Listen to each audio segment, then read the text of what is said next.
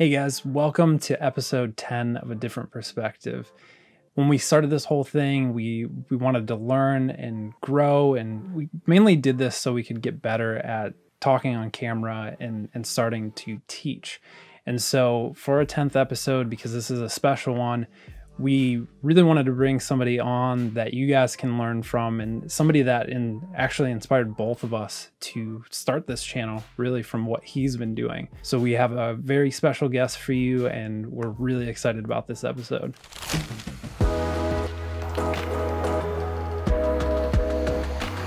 All right, so the guest that we have today is someone you've probably heard of. If you haven't, you might be living under a rock, or maybe you haven't heard of him because you are someone who's just joined the channel recently and are here for photography.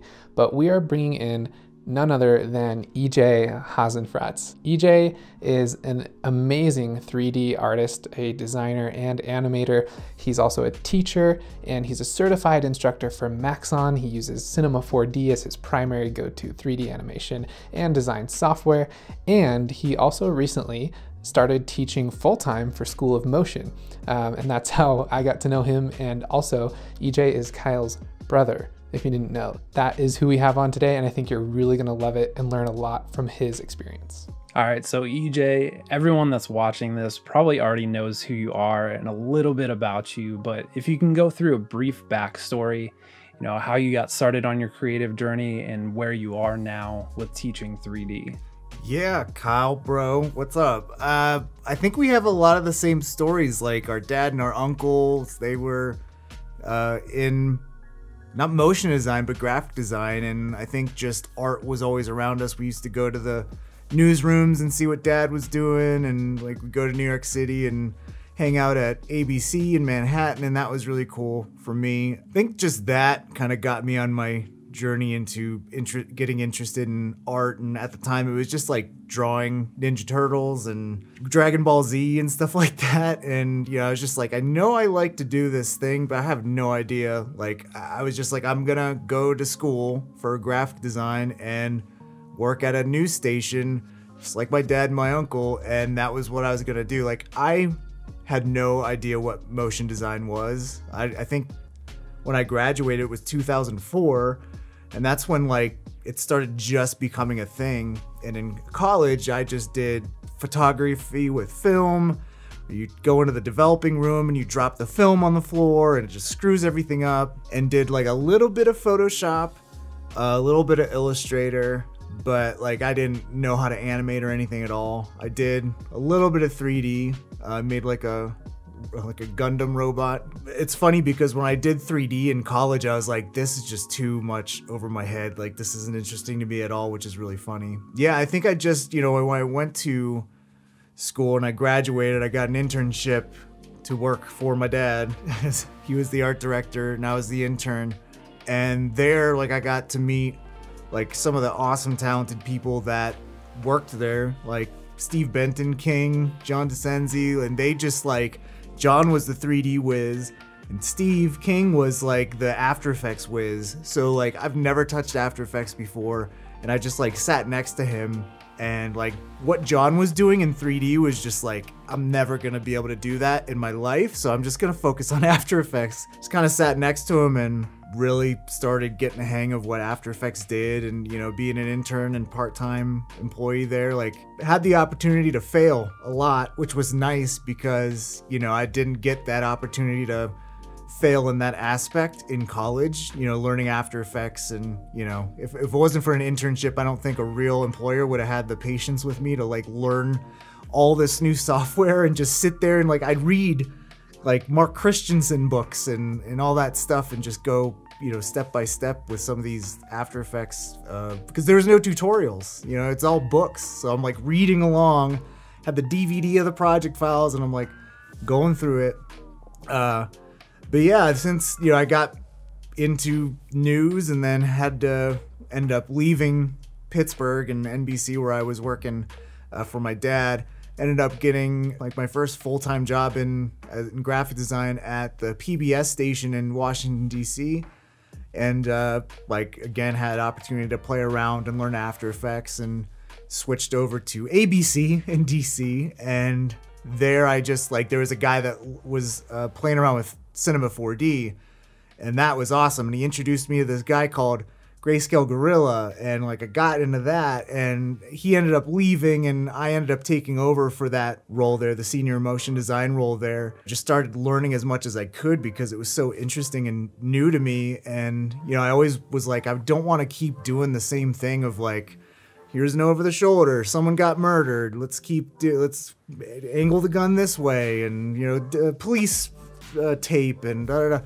Like I wanted to go beyond that, so like any place I could, I was trying to push my abilities and like try to pitch like, hey, like here's these cool things I'm seeing Troika doing in, you know, LA, and they did a lot of news packages and stuff like that. And then it was just, you know, Grayscale Gorilla. And it's funny because just a couple days ago, Nick from Grayscale Gorilla said it's been 10 years since his first tutorial, I think it was 10 or 12, I can't remember, but I remember like following him and learning about him, and he was a huge influence on me getting into 3D, learning Cinema 4D, and then also like being active in the community and trying to teach as well.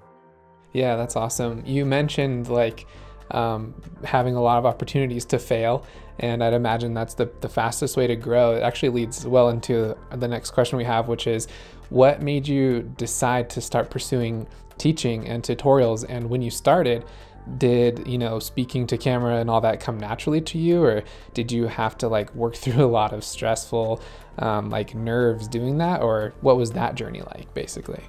Yeah, so that I totally fell butt backwards into that. So going back to the Grayscale Gorilla, and like just through the lens of what he was doing, he really shined a spotlight on like the community they had there in Chicago. And I remember like everyone's like, oh, I want to move to Chicago. That scene there, the motion design scene looks so cool and blah, blah, blah. And everyone's really cool. So like through Twitter and stuff like that, I would start following Chicago motion designers and all that good stuff. And like started seeing about how there's all these meetups, and like, man, these people got to hang out with all these other nerds that, you know, I can only interact with on Twitter, and they're doing this in person. They're going to breweries and stuff. So I was like, you know, I should see, you know, at the time I was the only one that knew Cinema 4D where I worked at. So I was kind of like in my own little bubble.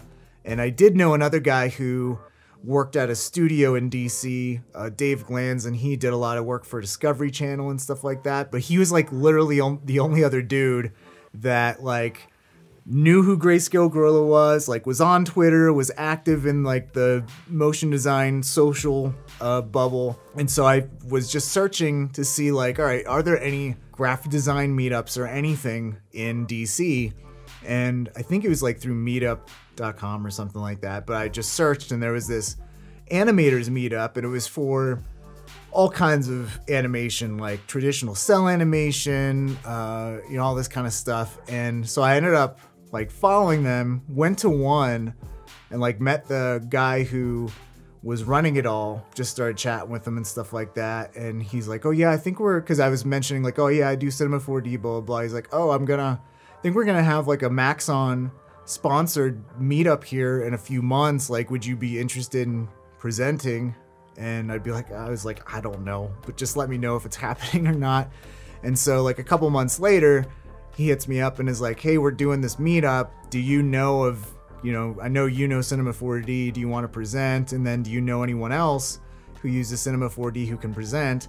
So I was like, sure, I'll do it. But I talked to my buddy Dave, and I was like, do you want to do this too? Because I was like, I don't think I want to do this if it's just me. So if we do this together, like maybe it'll be okay and less nerve-wracking. So he was like, sure, okay. And I think it was probably the first time either of us spoke in front of an audience of people. And we had like a couple people from our like art department there at ABC.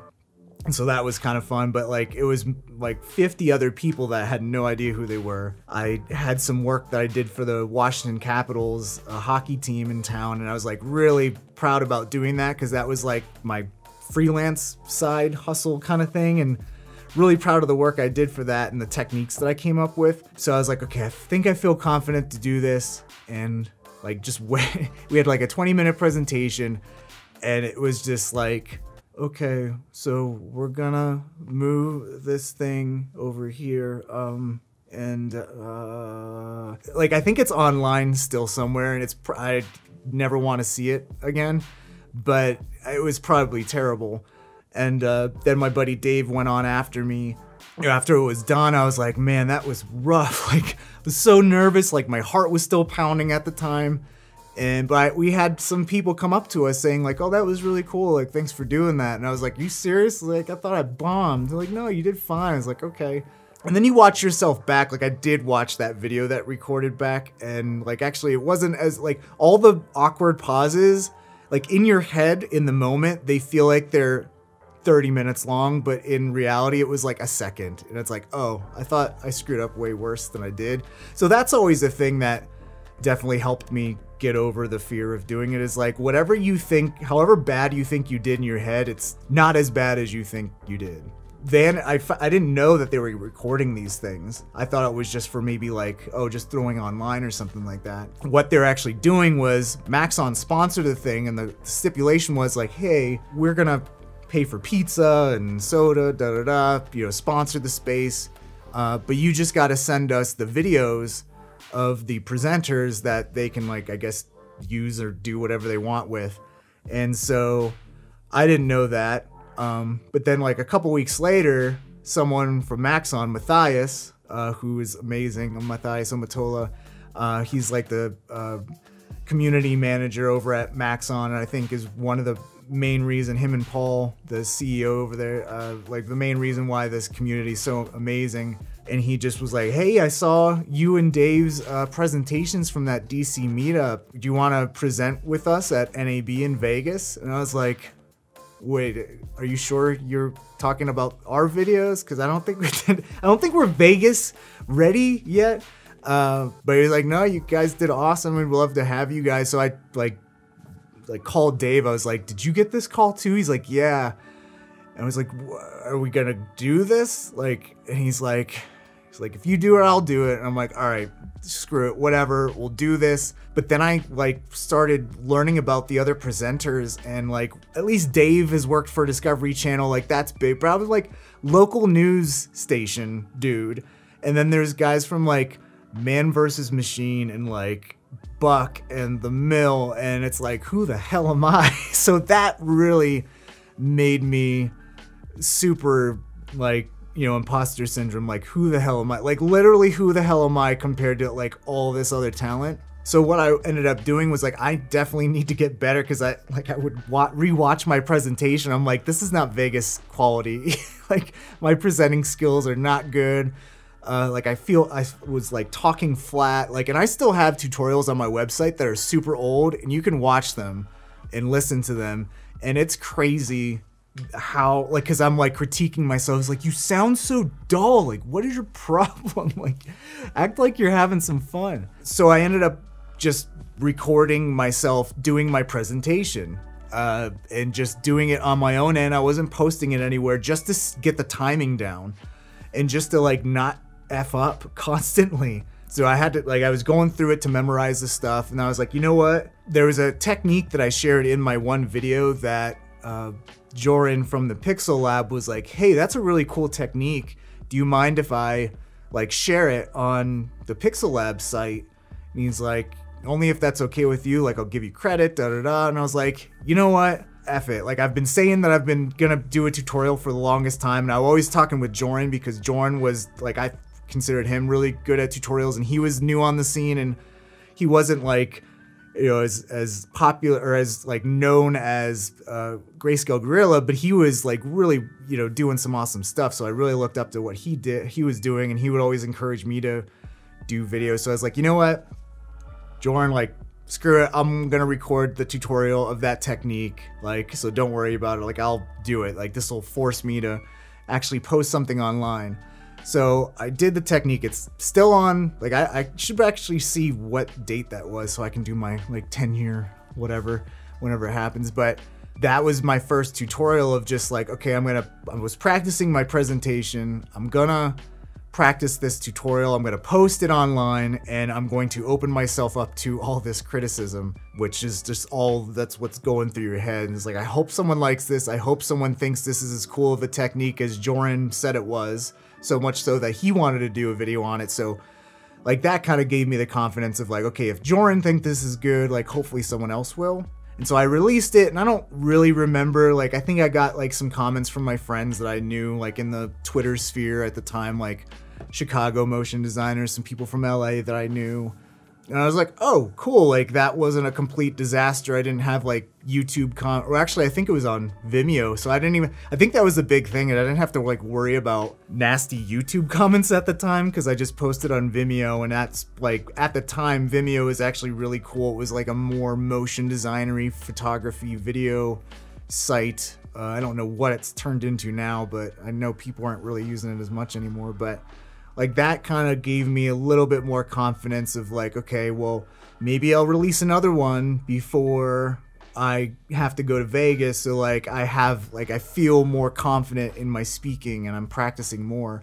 And I think even when you're doing any kind of personal work whatsoever, that actual act of posting the thing, making it good enough for people to look at and like tear down or compliment or like just critique it, like that is terrifying, but also motivating to, you know, make sure it's the best it can be. And to also like, you're not going to learn if you don't share your work. And there's a book that Kyle and I both have called Share Your Work by Austin Kleon. And I think it's great because it's all about like what you learn by going through that whole process of making and then like showing it to the world and dealing with the consequences, you know, good or bad, and, you know, just learning from it.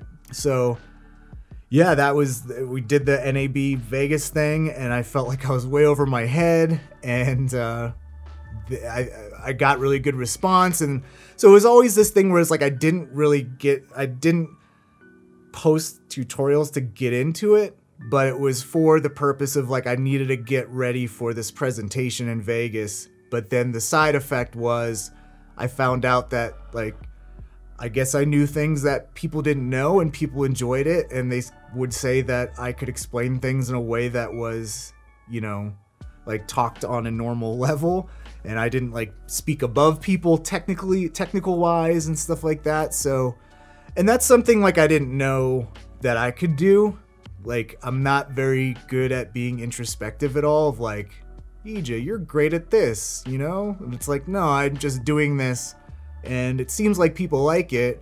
I don't know why. Like, I don't think I'm that great, but, you know, it's just this thing where it's like, if people are going to say that it's helpful, like, that means a lot to me that someone took the time to watch the video and then took the time to comment on it. And just that feeling of knowing that you help someone else when, like, people like Grayscale Gorilla and, you know, Aaron Rabinowitz and like all those people that, you know, Andrew Kramer, all those people that were really pioneering the like online learning video tutorial space. Like if I could give back the way they could to me, like I was always in that mindset of like, if I have, like, I will give away everything that I know if it can help someone out there. So it's just this thing where it was this cycle of, you know, hey, I love your videos, like keep them coming. I'm like, are you sure? Like, okay, you asked for it. So, and it just became a thing to where I just love that interaction with the community. And, you know, when I was at ABC, I was in an edit booth just by myself, and I was the only one that was like really into 3D and Cinema 4D and wanting to learn everything about it. So social media was my only outlet to connect with other like-minded people that were as stoked on learning as much as I was. And I think making the tutorials, going to NAB, those were the only opportunities that I could like plug into that world time and time again. So I think that just led me to, I mean, even to this day, I'm in my home office. Like I've been working from home in my home office, freelancing for like 6 years now, I think.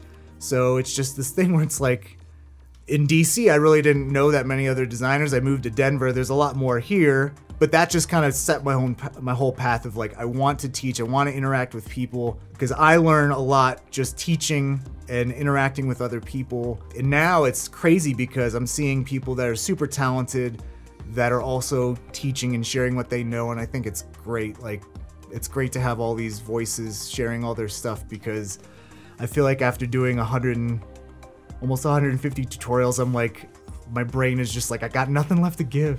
Someone teach me something now. That's awesome. I didn't even know some of that stuff on how you got started with Maxon and everything too. So at what point during that journey did you figure out that you wanted to, stop working for TV stations and just do freelance? And what was that transition like? Yeah, I think it was one of the main reasons was that like when you're at a news station, you just kind of hit a wall, and like you could do all these things, but like local news, they don't need all that stuff. And actually, when I was there, it's very much a product of the times, because like I had a really awesome creative director at ABC, and he really pushed me, and he would always like see the thing, like I would follow a grayscale gorilla tutorial and I'd be like, hey Stan, look at this, like this is cool, how can we use this in like a spot? So we had a really awesome creative director that really tried to think outside the box as far as like creative services and stuff like that. But then the recession hit, the Great Recession hit, and he got laid off, a lot of other people got laid off, and it was like, things just kind of really dampened everything there. And it wasn't about like, how can we push this stuff and what cool things can we do? And it was more just like, how can we tread water and just like keep our heads above water, because like you're just afraid that you're gonna lose your freaking job the next day. So it's like, well, let's not stick our necks out too much. And the fact that like we never rehired a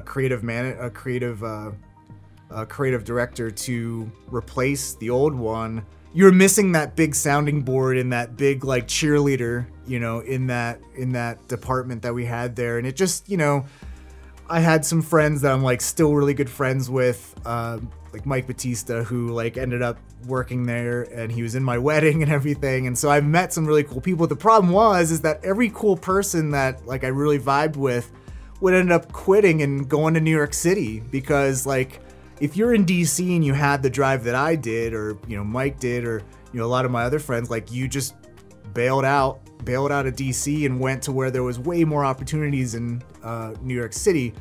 And I was just like, I never wanted to do, like, I didn't even like being in a big city like DC, and then DC is like way small compared to New York. So I don't know. It was, if I was a younger person, like I might have like had more drive to be like, screw it. But I don't know, I got comfy and I was like, I want to do freelance, but I also don't want to do freelance and be in New York City. There was like 2 or 3 years where I knew I wanted to jump to freelance, and I really started focusing on my side hustle. And I think it really hit me hard after my first NAB presentation, because that was like eye-opening to like how big of a community there is in motion design, and like all the cool studios that you can work for. And that's when I really started like seeing what was possible as far as a career outside of news, like because no one else that was presenting or anyone I talked to was like working in news. So I just got exposed to all these studios and all these other artists, and I was like, man, I want to do the type of work that these people do. But I knew I didn't want to be in a studio either. But so freelancing was like the one thing. So through doing tutorials, like that got me, that got my name out there. People would come to me, fortunately enough, and like hire me for work and stuff like that. So at that point, it became like, okay, doing tutorials is giving me exposure, showing my talent and what I can do, and this will hopefully help feed me or help guide me into switching over to freelance, because like my name's out there, people know me. I started doing freelance projects for studios and people like that, and the tutorial thing was really a driving force behind actually getting jobs. So it was very hard though to kind of go out on your own though, because it was pretty cushy job, but it was also bad because I wasn't challenged, but it was also really easy. Like I could on the DL like do freelance at work sometimes because it was really dead. But I was just really, but at the same time, like I had a lot of free time. I learned a lot of stuff, but at the same time, it's like just sitting in a room learning stuff all day doesn't matter if you're not like actually practicing those skills and getting out there, So went to freelance. I landed like a 4-month gig. So I was like, all right, well, that's enough like to get me get the ball rolling, hopefully, and kind of like just went on from there. But all throughout, I was still doing the tutorials, through doing all these events, going to NABs and just meeting all these people, and then meeting other people that also just did like a little bit of freelance work, but mostly did training. I was like, well, that sounds cool, because clients are sometimes big pains in the butt. And like, if I could just do training and then like do client work on the side where I'm not like beholden to client projects, like really bad clients sometimes where you're just like, well, this is gonna suck, but I need the money. Like, I wanted to have the tutorial side or the teaching side give me more flexibility on the client side of things, to the point where I just got to the point where I did a course for School of Motion. I've been talking with Joey Corman, who runs School of Motion for years, and he always reached out to me like, hey, I think we're thinking about doing a C4D course, and he's like, you're the first on my list, are you interested? And I'm like, oh crap, like that'd be amazing. Like, because for the longest time I never really made money off of my training. Like, it was just YouTube royalties or whatever the heck. Like, no one really paid me to make a course, and so that ended up working out. And then through doing that course, it was like one of the hardest things I've ever done, but it was also one of the most rewarding things I've ever done as well, to the point where like going through that course, seeing the reception, seeing people put down as much money as they did to like listen to me teach this stuff, which was crazy. But that totally switched my mind to like, you know what? Like, I'll work on a Washington Capitals project, and like it'll play on the Jumbotron, and that's super cool. That's a super cool feeling. But like, for me, what I discovered was like, there is no replacing the feeling of, traveling to Warsaw or something like that, and someone coming up to you and saying like, I took your course and it totally changed my life. I got a job because of it. Like that feeling that I get from that is way better than like, oh, I animated a NHL logo, So at that point it was like, okay, this is what I want to do, help people realize their goals. And like, just because, my whole thing is like, it shouldn't be hard, it should be fun. And I try to make learning fun and approachable, because I was in the same spot that all these other people that thought Cinema 4D was too hard and think learning anything new is too hard. But you know what, I did it and everyone else can. And so when I hear that people, push past that and I help them in some way to do that, like, that's huge to me. Yeah. And that was what led me to working full-time at School of Motion now with Jean. Transitioning like into photography and talking about the comparisons of 3D and photography, EJ, what do you think some of those comparisons are? What things transition over, and is it easy for a photographer to just jump into Cinema 4D and learn that, or start learning 3D? Yeah, I mean, I think there's like a huge influence. I mean, every lighting concept in 3D, every composition concept in 3D, every way you can animate a camera in 3D is all based on principles and fundamentals of like, real world photography, Hollywood concepts, like Hollywood film concepts, stuff like that. Like, what are the different camera moves? What are the different ways you can edit, different transitions, how you compose a shot, and then how do you light a subject? It's all stuff from like studio photography, and it's something that like I wish I made the connection to. Like, well, number one, I didn't know I was gonna get into 3D when I was in college, but like I did a photography class, I did a couple of them. I was like, how does this even apply to what I want to do? And I was so dumb, because it's like, well, how you compose a shot is all about design and composition and contrast, and like you can put all your design principles and use them as a photographer. And I think some people just have a knack for that. Like, they just have a really good eye for composition. Like, my wife took like one photography class. She's a teacher. She was a psychology major. And like, I'm jealous of her natural ability to just compose a shot, because she just does it. And I have to think about all that stuff a lot more, as far as like, okay, I know I need to crop this. I know I need to do the rule of thirds and like golden spiral. So like, I should compose it like that. Like, I have to think of that a lot more. And my wife is just like doesn't even think about it. It's like, yep, that looks good. And she doesn't know why it looks good. but she just knows it. But like, I know why it would look good, but I also have a tough time like actually doing the thing. So yeah, there's so much crossover between 3D and photography. One of my really good friends, David Ariev, he just did a course for us at School of Motion called Lights, Camera, Render, and he comes from a cinematography background. Like, he shot music videos for Dave Matthews Band, so like he learned all of those concepts, like using actual cameras, and man, does that knowledge show really obvious how well he knows how to compose a shot, animate a camera, light a subject. It's all these things where it's like, if you're a really good photographer, like, you know a lot more about doing things in 3D, making pretty things in 3D than a lot of 3D artists do at this point, because you could be like me and be totally oblivious to all those concepts that really build the backbone of fundamentals in 3D, not know them at all, and just be trying to, you know, scramble and try to cobble things together. But if you're informed and you know how to use a camera in real life, how to compose a shot, how to do depth of field, like, all that translates. Like, if you can tell a story with the camera now, like, you can do it in 3D. I think the only hardest thing now is just like, you know, there is a learning curve with 3D for sure. There's a lot of tutorials out there though these days, so it's really easy to pick up. And there's so many like resources too. Like, if you want to light a model of a Roman bust, like a sculpture or something like that, to practice like composition and lighting, like, you can download those things for free.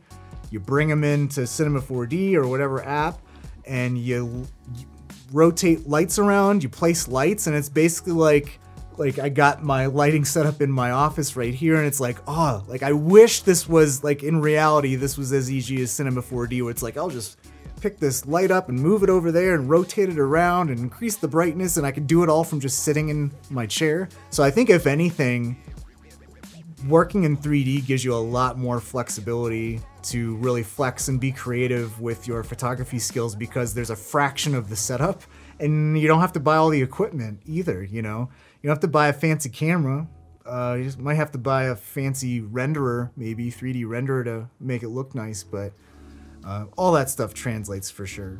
Yeah, that's super awesome. And it's actually funny, the way that you talked about being able to like move lights without leaving your chair and stuff. I've had this dream in my mind of hooking up all the gear I could possibly need on servos and gears and stuff, and be able to really move lights in real time, like have a dedicated studio rig for that. It'd be insane. But off of that, I wanted to ask, like, are there ways that people can fuse 3D workflows and photography, so that if you're coming from a photography background, and say like right now there's, you know, the pandemic going on still, and hopefully we're kind of at the tail end of it, but it may be still a great time for people to pick up a new skill of learning 3D, whereas like maybe they can't go to a shoot to do product photography, but maybe they could get 3D models of those products and do it in digital form and make it photoreal. Like, what's the reality, and what's the point of entry? How easily could someone who does photography get into that and make money? Yeah, I think that's probably the easiest way, because I mean, 3D gets really deep, and you know, I've been using it for, you know, over 10 years now, and there's still so much I have to learn about, you know, texturing and unwrapping models and all that kind of like really nitty-gritty stuff that, you know, learning 3D in itself is a task, but like then also learning how to animate and just learning all the aspects of 3D is really hard. But the way of the less resistance to get into 3D is like, yeah, product photography. You do product photography, like I was just saying before, like there's all these websites you can get free 3D models. Megascans is one that was developed by so Epic Games is owned by makes Unreal, which is a like a virtual, like it's crazy. It does like everything. Like, you can create video games with it, you can make motion graphics with it, you can do editing in it, you can do VR, AR, all kinds of stuff. But they have like a whole library of like photoreal assets, so like a rock. So you can like download a rock or a log. You can, I'm sure there's websites out there with like, you know, fake product photography, like a can or shampoo bottle, whatever it is, like, or a car even. You can download a car if you want to do car photography. Like, download the car, bring it into Cinema 4D or whatever app you want to use. Blender is an app that's totally free, It's not as easy to use as Cinema 4D, but it is free.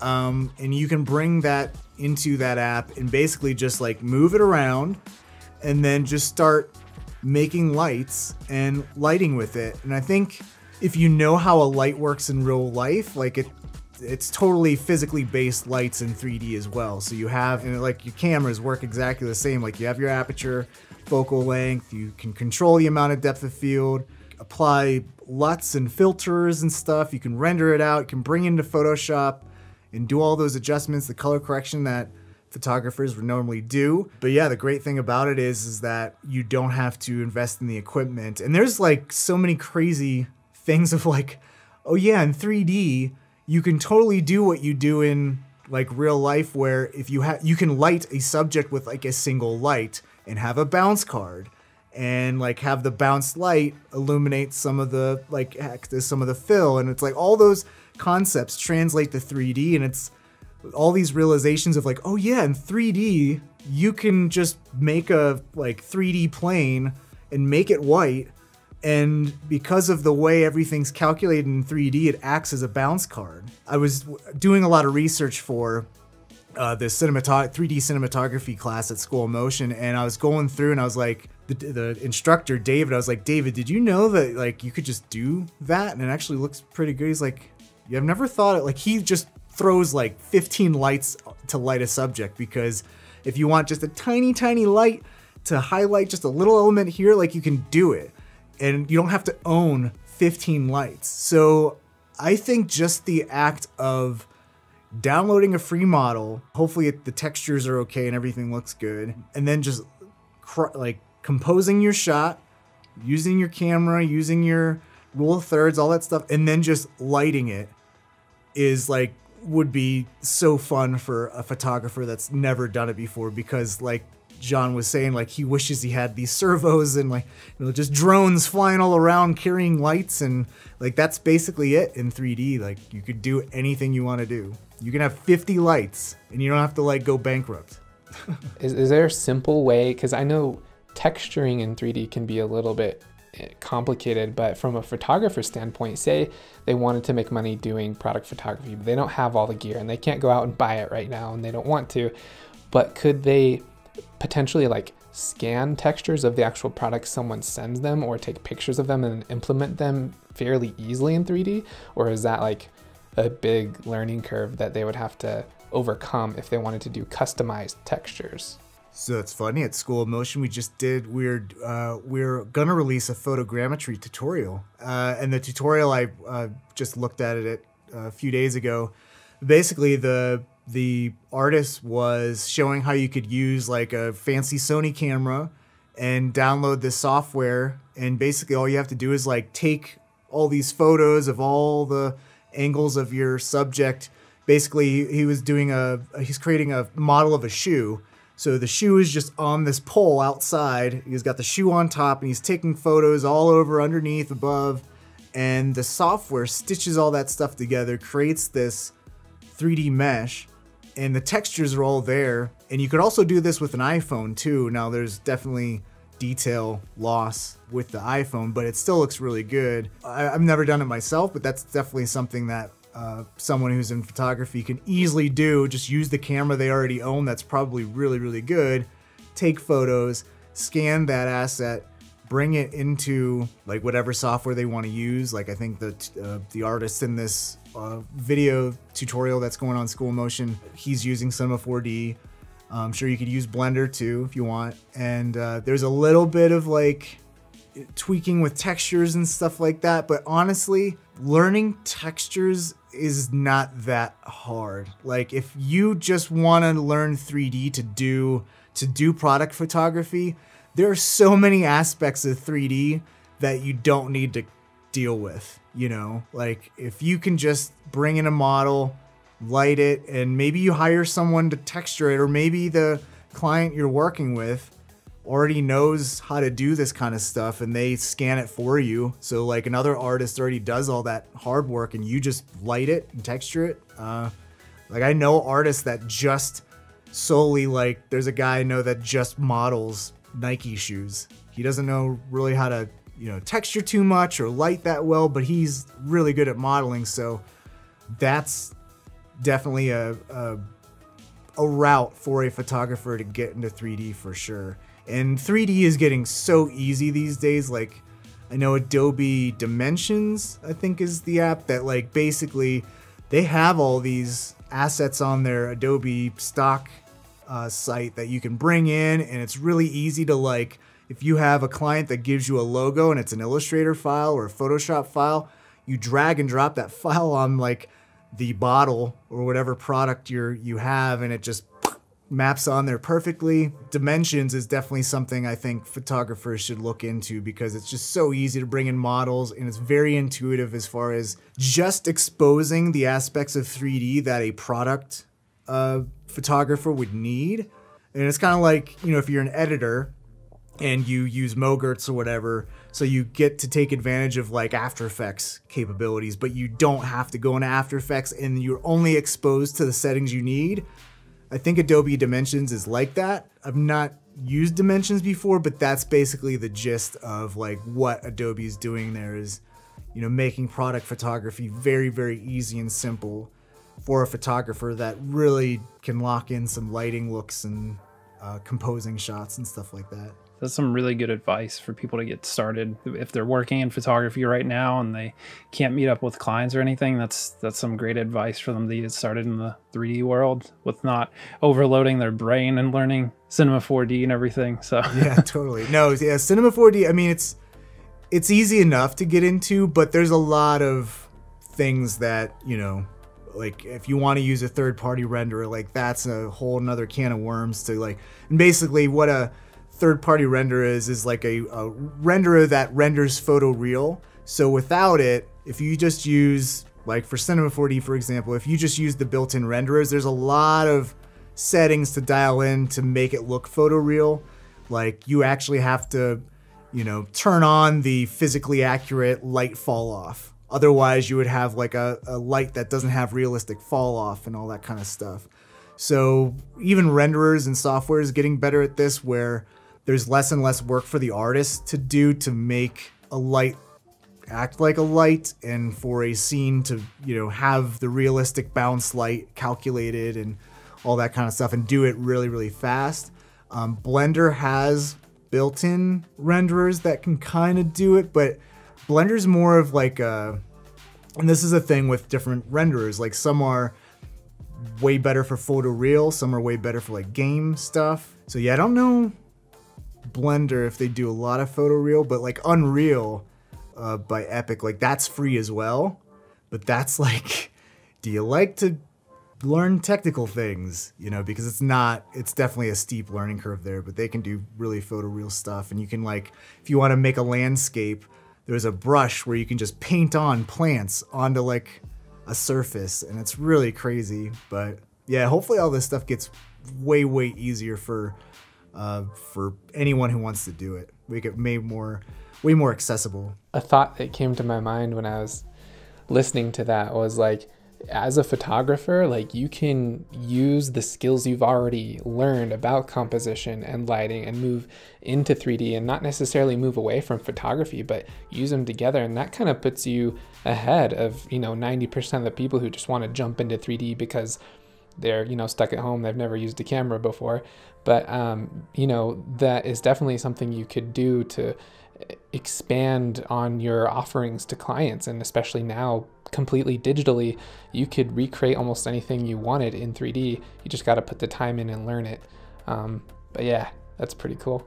Yeah, that's actually, John, that's a really good point, because, I have a course for beginners learning Cinema 4D at School of Motion, and I have a lot of people making stuff off of tutorials on my YouTube channel and stuff like that. And the number one thing that people working in 3D are not great at is lighting. Like, it's lighting and composition. Like, all of those photography skills, those are the biggest weaknesses for motion designers trying to get into 3D, because, like, if you think about it, if you're a 2D animator, you don't have to worry about lighting at all. You don't have to worry about textures. You don't have to really worry about cameras and focal lengths, because you're just dealing with a flat canvas, right? So it's not like, I mean, sure, if you're a painter and you want to make it realistic, you have to paint in all the details, but a 2D artist, like, they don't really have to do that kind of stuff. But when you go into 3D, and that was the main thing for me, was like, I didn't know about lights and cameras and how to use them. So like all of my stuff looked like really shiny and not realistic, and like the lighting was bad, and I think, you know, renders will just look very muddy. It's almost like if you don't know how to light as a product photographer and you have 3 lights and the person doesn't know anything about cameras and lights, and you're like, hey, light this product, like that's basically what you have in 3D, where you have all these 3D, or you have all these like animators and motion designers who just don't know what to do with lights and cameras. So yeah, like photographers, like I'm jealous of people that come from that cinematography background, like David Ariev, because he's got that part figured out, and everything else like is the technical stuff, which I think the technical stuff is way easier to learn than cinematography and composition and design and lighting. Like those things are hard because there's not one solution to it. With the technical problem, it's like, does it work or does it not work, you know? Yeah, and I'll just keep going because that brings me to another thing. Sorry to steal your thunder, Kyle, but I was just thinking like it's probably almost easier to learn taste with photography because it's real, it's tactile, you've got your stuff, you've got a subject, you can walk around, you can move the lights, and you physically know what's happening, and that translates into the computer a little easier because I used to be into 3D before I got into photography. I was messing around with it, and I look at my old renders and they're just awful, and I gave up on lighting. I just went with flat textures and stuff. But now if I were to get back into it, I feel like it'd be a lot easier. But actually learning taste, I feel like, is easier when in a physical form than on a computer, because you're kind of forced and limited by what you can achieve. And taste is a hard thing to learn. It's something you continually learn to get better at as you get older and more mature. And, you know, you'll never arrive at a place where you're like satisfied with your work because of the taste aspect. But that's just a side note from my mind. Well, I mean, no, that goes back to what I said about my wife, who just like gets a camera, takes a photo, doesn't even think about it. And I'm like, that's really good. Did you, like, I like how you had this. And she's like, oh, I didn't even notice that. Yeah, that's great. It's like, oh my God. All right, Kyle, back to you. So yeah, as just coming into this as a photographer, not really experiencing too much of the 3D world or working in that, what's the biggest piece of advice that you can give other photographers that haven't done this, so they can just jump in and be successful with it? Yeah, so I think like anyone that wants to learn 3D, like 3D is a massive thing in itself. And I think the thing that will help someone the most, like a photographer or someone that's like never used it before, never even done any animation, so there's not even that kind of gap to bridge. I would think the main thing is like, what do you want to do with it? Like, what are the goals that you want to do? Like, what style of work do you want to make? Because if you go in and you open up a new application and you know exactly what you want to do and what exactly you want to learn, then you can look that up and you have this narrowed focus versus like, I don't know, I'm in 3D, what do I do? It's kind of like if you're in Photoshop and you have a blank canvas and you're just like, what should I do? What do I want to learn here? Like, just figuring out those things really helps, because it's hard. It's not going to be super easy to learn in 3D. It's a whole nother thing. But if you narrow the focus and it's something you really enjoy and you're passionate about, that's going to help motivate you to get past all of the roadblocks and things that I think will ultimately come. You have to be realistic, set realistic goals. Maybe the thing is like, I'm just going to learn how I can bring in a model and I'm going to learn how to use lights, and that's it. And that's an easy win. Get that confidence, get that motivation, do these, because when you hit those breakthroughs, like, it's crazy. It's like this adrenaline rush, and it just makes you want to learn more and more and more and more. But it has to be, it has to relate to what you enjoy doing, or you're just gonna fall off, you know. So good. I need to take some of that advice. I have my hands dipped into so many different things, and I tend to like focus really hard on one thing for a couple of years and then just move on to the next thing and burn out. And I never really get to the point of wanting to go back to something I've burned out on. So I don't want that to happen with photography, and I want to be able to like use that moving forward to make my work more unique and more, I guess, diverse. But yeah. Yeah, because I mean, I always think the hardest thing to learn is, yeah, the cinematography aspects, but it's also the creative aspect. Like, if you come in with a really clever idea, like there's people that don't know 3D as well as I do, and they're just making incredible things, you know? So it's not about what the tool can do for you, it's what you can do with the tool, you know? It's not like you have to learn every single thing about a camera to be able to make beautiful photography, you know? So it's the same kind of thing where you don't need to know all the things about 3D to make awesome things in 3D. So like, and that's where narrowing the focus really helps get you to whatever you want to make. Yeah. Speaking of narrow focuses, EJ, right now, if you had to pick one, what would be your top favorite beer currently? Oh man. I can choose it. Can I choose a brewery? Sure. Choose a brewery and then choose like your top pick in that brewery. Okay. All right. So the brewery's right outside of Breckenridge, which is like an hour away from where I live in Denver. It's called Outer Range, and they have like some of the best hazy IPAs ever. And it's just a great place to go to after you're like exhausted from snowboarding. And it's got an awesome view of the mountains. And if I were to choose one beer from there, man, it's so tough. Like every beer I have there is like, oh my God, this is my favorite. They have a beer called Forestry, and it basically tastes like you're drinking a liquid like pine tree. It's like super dank and piney and hoppy, and I love it. It's like a milkshake. It's great. I almost forgot to even mention anything about beer, so that was good on you for asking that. Drink enough and you'll have blurred focus. I feel like that's a sin for me to not mention beer with EJ on this, especially with how much we both love beer. So true. Awesome. Well, I want to thank you, EJ, personally for coming and joining us for our little bitty tiny channel currently. It really means a lot to us that you'd come on and share your advice for our audience as we grow together, Kyle and I, as creatives, and our audience grows with us. So your insights, like, totally amazing and completely like just invaluable for, I'm sure, everyone who's watching. That's awesome. I'm happy to be on whenever, and I hope you just don't get a lot of people unsubscribing after you post this one. Smash that subscribe button, ring the bell. Do all the things. Do all the things. So something that we do every episode is we come up with a photo challenge for everybody in the community to get involved with and post on Instagram. So we asked you to come up with a photo challenge, and what's your photo challenge for our viewers? Yeah, so I think one that could be really cool. My dog just had his 15th birthday. He's a little pug, and so I've been taking a lot of photos of him. And I also, funny story, I get bird seed because we have like bird feeders outside and it's really cold. So I'm like, man, I gotta make sure these birds got enough to eat. So got a bunch of bird seed and stuff. They had a bird show, like radio show recording in this bird seed store, and I was like the youngest person there. I felt really weird. But basically, I love seeing all the birds in my backyard, and like I'll check that out, I'll take photos, and I'll take photos of my pug. And so I thought a really good one, because we're all stuck at home anyways. Maybe people have bird feeders in their backyard. Let's do some animal photography, whether it be like wildlife or your pet.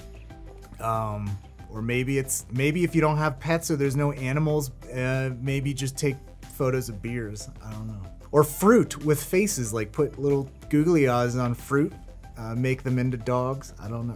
Or go to the zoo. Yeah, I don't know. I think most zoos are open right now. It's 3 degrees here, but I mean, you could bundle up. The zoo's probably gonna be not having a lot of people there, so you might be able to just, pop a squat and take a lot of photos. We're actually going to change it up this time, and we're going to put our full editing process and how we capture that photo on Instagram. So be sure to head over to our Instagram page at adifferentperspective.tv to go check out that shooting process and our edit behind the photo. All right, well, I hope you enjoyed this special episode of A Different Perspective. Be sure to like and subscribe and click the bell icon so that you're notified when the next episode comes out, and you can keep up to date on all of our current challenges.